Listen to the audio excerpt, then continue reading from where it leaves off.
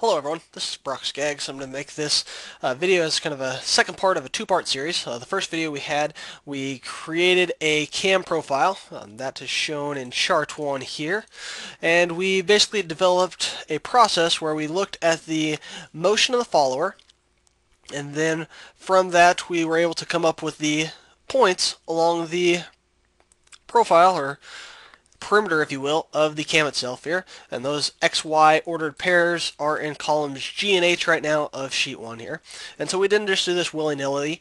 We had a certain motion we had in mind, which I've got described there in rows 3 through 6. We wanted a knife edge follower to rise by 1 inch in 0.75 seconds. Then we wanted it to stay there and dwell for a half a second. Then we wanted it to fall back down to the reference datum, and then fall back down 1 inch in 0.75 seconds, and then dwell again for a half second.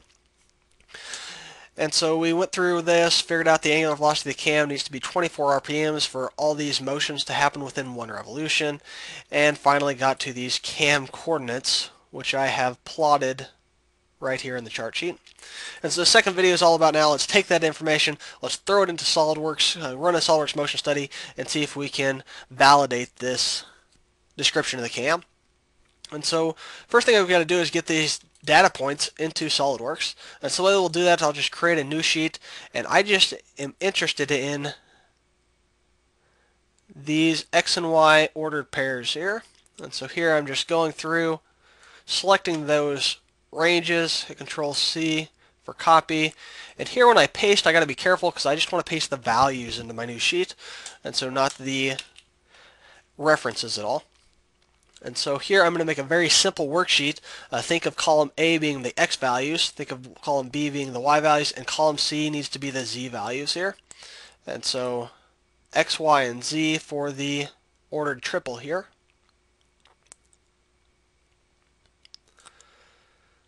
And dragging it down gets us this ordered pair X, Y, and Z for A, B, and C. And so now that I've done this, I'm going to go ahead and save this worksheet just to make sure I don't lose all my work. But now I need to take it from an Excel spreadsheet into a tab-delimited text file. And here I'll just go File, Save As. And I'll save it in the same location. And notice here I'm going to change it from an XLSX file to a text tab delimited. And so text tab delimited, I'll call this cam coordinates instead of live calculation. And I'll save it there. Excel is going to chirp a couple times at me. One saying, hey, a text tab delimited can't deal with multiple sheets, so it's only going to look at the active sheet, which is fine. And then also it says, hey, this is going to a text tab delimited file. Some of the features that an Excel file has cannot work inside of text tab delimited. Are you okay with that? And I'm saying yes. And so now I'll go ahead and close the Excel file for a second. And I'll go to that location, and here it is. And so this is now the output from our Excel work. Basically a plain text file. The way it's formatted, it's X value, tab Y value, tab Z value. So that's my X, Y, Z, my ordered triple of my point. New line, same thing happening again. And so each line of text here represents a point on the cam. And notice here we've made all the Z coordinates, if you will, at 0 just because this is a planar shape and we want it drawn in the XY plane. And so now we just need to get this into SolidWorks.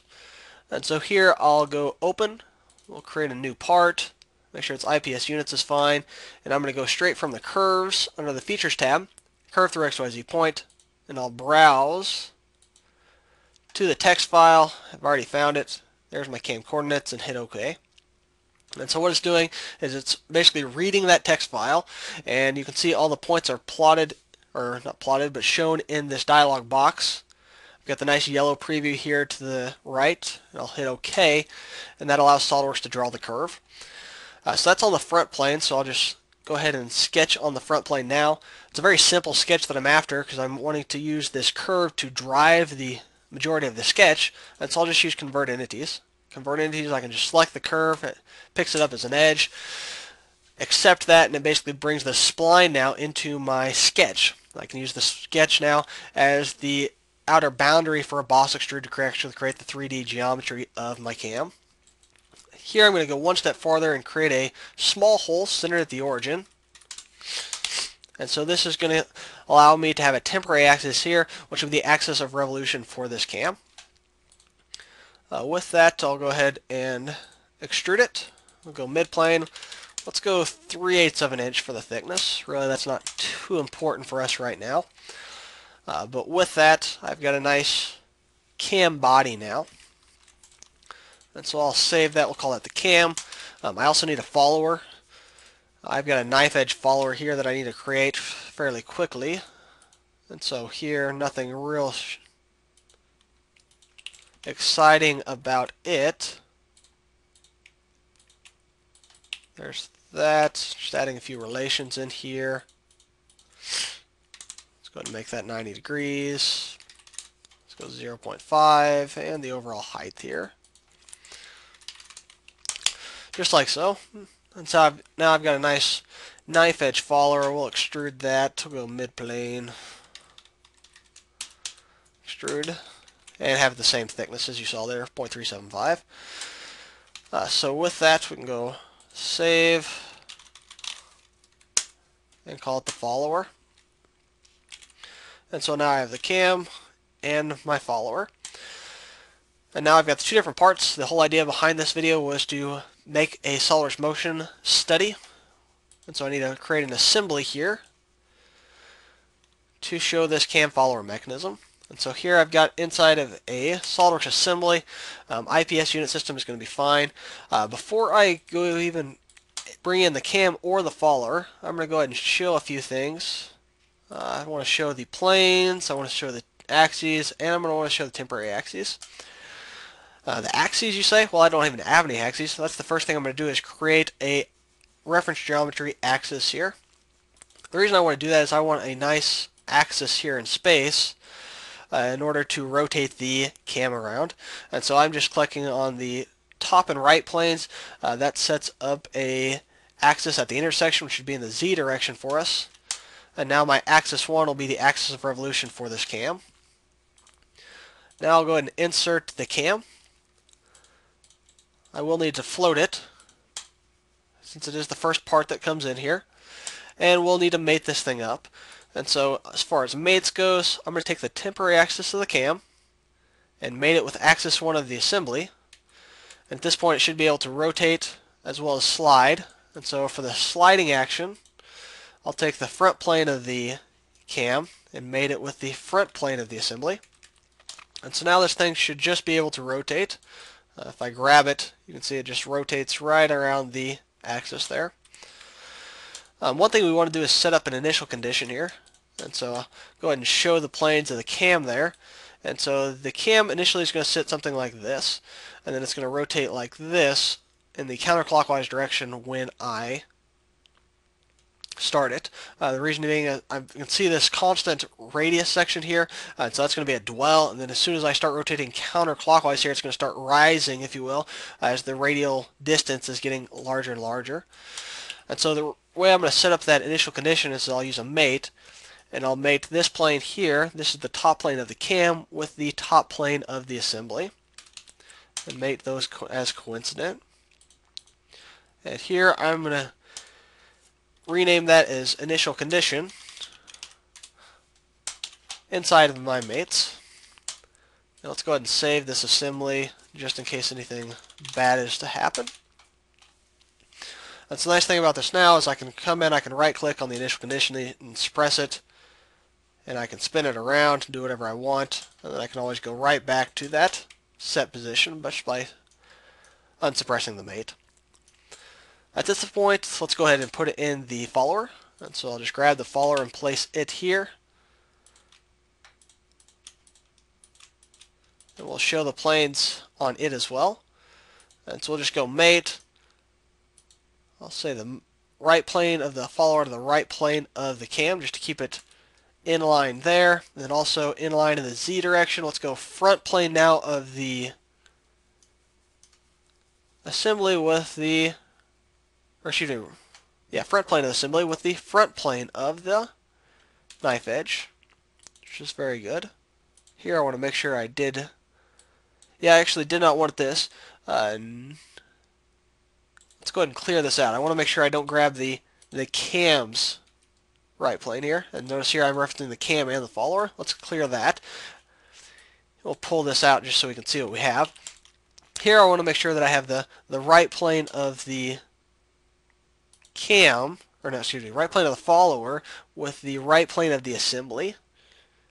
There we go. Just because the right plane of the cam is, of course, going to be rotating, so I want to make sure that doesn't happen. And so here I've got front plane to front plane, which is good, and then right plane to right plane, where here I've always been dealing with the planes of the assembly and the planes of the follower and not using any references to the cam itself there. And so this should just cause this nice translational motion in the Y direction for our follower. And now we just need to link the motion together. And here I'll go ahead and hide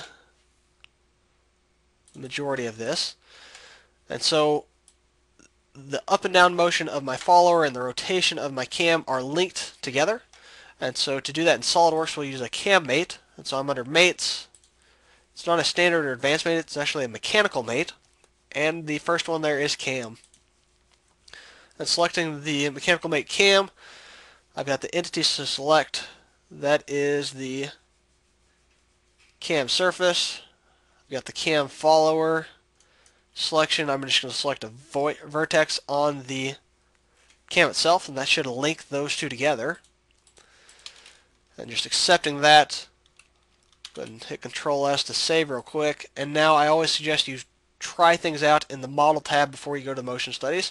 And so here I'm going to come through, I'll right click and suppress my initial condition, and I'll rotate this in the counterclockwise direction, and notice I can see the rise here, it dwells, it's a fall, another dwell, just like I'm looking for, and so that looks really good. And so I'll quit that. I went ahead and resuppressed the initial condition, and now I'm ready to start getting into the motion studies. And so here, let's go ahead and close a few part files out. Get to zoom that looks reasonably appropriate. I'm going to go ahead and add in SolidWorks Motion here, because I'm going to use the motion analysis part of SolidWorks Motion, because I want to pull data away from this model. And so letting it add in that SolidWorks Motion add-in, I can now go to the Motion Study tab, and on Animation, I can drop down to the Motion Analysis. So I've got Motion Analysis here. You can notice both of my parts are locked. You don't see any minus signs next to them, so I need to give them back a degree of freedom. And so I'll right-click on the initial condition and hit Suppress. Now notice the minus signs next to them here. And so we do have motion. I need to put in a motor, and so I'll put the motor in here. I do want a rotary motor. I'll select this inner cylindrical face. Here, let's turn so we can see. This is opposite of the way I want to go right now. I want it to rise to begin with. Here, if I rotate it in the clockwise direction, it's first going to trace this path of my cam, and so it's going to dwell. Instead, I want to flip this to go the opposite direction, and then I will have the rise right at the beginning here. As far as the speed goes, let's look at our live calculations. I believe it was 24 RPMs that we calculated in Excel. And so here I'm just back in that Excel spreadsheet. Let's go up to the top. And yes, 24 RPMs was our calculated angular velocity of the cam from the previous video. And so we'll go 24 RPMs. How long do we need to spin this thing for is the other question. And so here, 2.5 seconds you can see. And so I'll edit the time key with a right click there. 2.5 seconds. Expand this thing out a little bit. And let's also make the frame rate a little larger at 100. I'll check the animate to speed up the calculation a little bit. So that looks good at this point. And then I will hit calculate for us. And so I believe it calculated here. There we go. Got the yellow line now, and so now we should be able to preview the motion. There you go. Just once more. So it went through one revolution, which is what we expected, right? That's why we only set it to 2.5 seconds. And now we're ready to start pulling some data off, see if we actually get the follower motion that we were looking for. And so from that, we'll go results and plots. It's displacement, velocity, and acceleration is what we're after. linear displacement here, Y component, and here I'm going to select this point here and this point here. So at the very top of the follower is one reference, and then just the central edge of the circle associated with the axis of revolution for the hole is the other reference. And you can see here we've got the shape, at least, that we want, right? We've got a rise, we've got a dwell, a fall, and a dwell. And so let's get this data now into Excel so we can compare directly. And so what I'll do is, while the plot is still showing, I'll come over here in the bottom left where it shows the tree. I'll right click and say export to spreadsheet. And so exporting to spreadsheet, I got sheet 1 here. And this is in a different workbook, so I'll just copy this data into my other workbook, just for this example. Just right here. Let's move these plots over a little. And let's add a series here. And so I'll select data, add, this will be SolidWorks. And the data from SolidWorks has a time column here, which will be our X values. And the Y values will be here.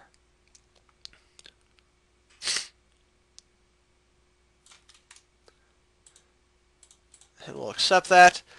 And notice the shapes look pretty close here on the follower displacement, this diagram, this chart here. But I've got this initial offset here, which is fine. I can fix that fairly easily. And I'll just say this is equal to this minus this. And so here I'm just subtracting off by initial value of 3.5. Except here I will put the lock on the last 3.5 there. And so you can see there in the top right, I'm just saying, hey, take the value minus what will be 3.5 and evaluating that all the way down. Now we can adjust the range that it's looking at, and you can see the values are right on top of each other. Here I'll just quickly come in here and edit the data series so that this looks a little more appropriate. There we are. And so the black dashed data is for SolidWorks, and the blue was our analytical work from the previous video. Let's do the same thing with velocity and acceleration now and see if those match up. And so what it will do is we will come back into the plots.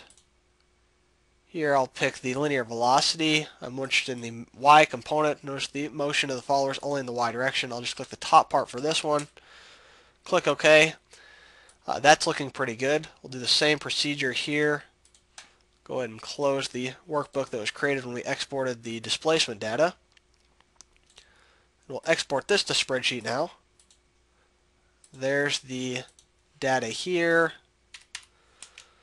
I'll just select and copy this, and so that goes here. There's my velocity data. And once more for acceleration. And so need to create the acceleration plot in SolidWorks. So again, we're going to the results icon, displacement, velocity, acceleration. I can go linear acceleration. Again, I want just the Y component. Select the top edge. I can see the point that it's going to reference. Green check mark, and there is the plot that we're looking for. That looks pretty good. Export to spreadsheet here. And again, I just want the acceleration column out of this. The time column, I can use the time from the linear displacement since it's all happening at the same time steps. Alright, and so now we'll do a very similar thing with velocity and acceleration. So I'll add now a series to velocity.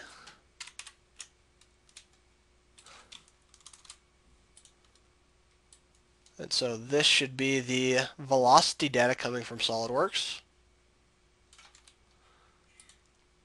And you can see here immediately my blue basically got covered with orange.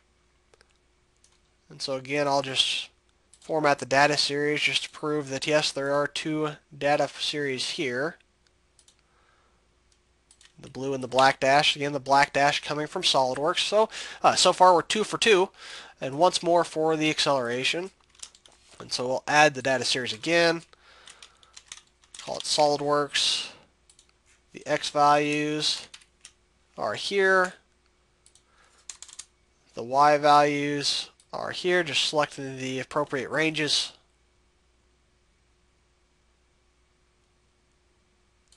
There we are. Oh, went a little too fast there. It was there and then I hit the wrong button, so apologize there. So we'll try it once more. There is the X, and now for the Y values.